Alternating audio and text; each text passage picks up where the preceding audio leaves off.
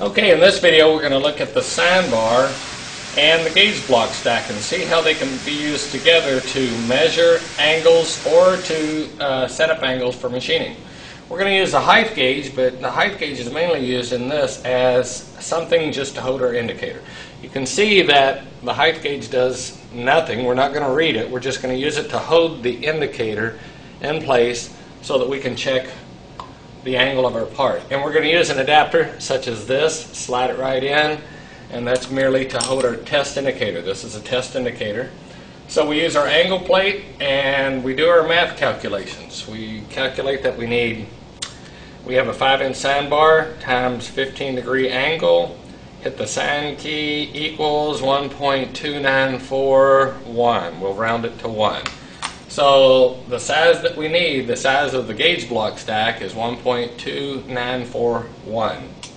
So we calculate that and we ring them together and we put it here.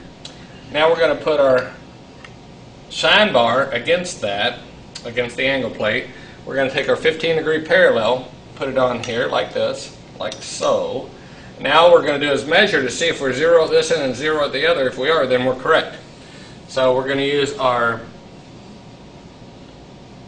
test indicator and our vernier height gauge merely as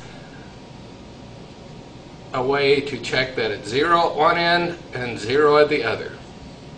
And we do have 0, 0. There is no movement at all. So our gauge block stack is correct. 1.2941 is the correct gauge block stack for a 5-inch sine bar checking a 15-degree angle.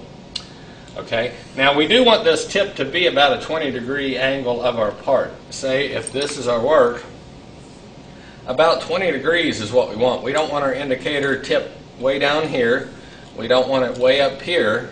We want it about 20 degrees, about a 20-degree angle from our work. That's kind of standard, so that's what we're going to go by. So when you check this on your own, you'll use the surface plate, height gauge, test indicator, the test indicator holder, the various angle parallels, the 5-inch sine bar, gauge blocks, and an angle plate. Okay, and again, you can see how this is set up. It's a very good setup because, like I say, all it's doing is allowing us to use the vernier height gauge to hold our test indicator. And again, with all of our lab exercises, if you have any questions, just hunt me down and I'll give you a hand best I can. Thank you.